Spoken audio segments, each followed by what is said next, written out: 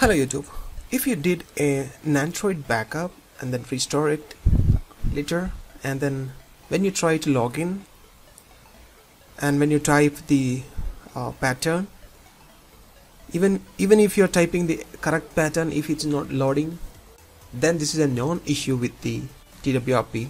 So this bug is there with the TWRP, and in this video I'll show you how you can tackle this one and then get enter into the restored ROM. So for that, first log into TWRP.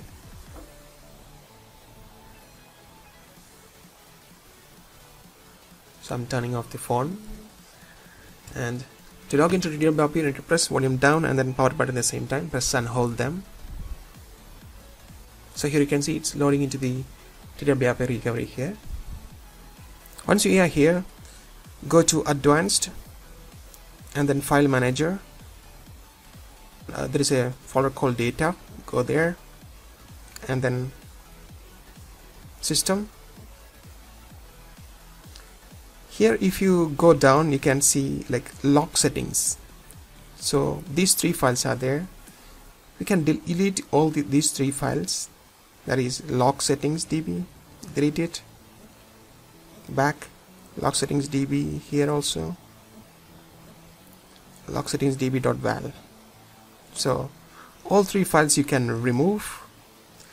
After that you can reboot your phone. So once the phone is loaded and try to open it, here you can see it's not asking any pattern or pin, it's directly logging in because we have removed that LockScreen security from there. So this way you can bypass the LockScreen security if you have TWRP recovery. So I hope you enjoyed this video. Thanks for watching. Please subscribe for more.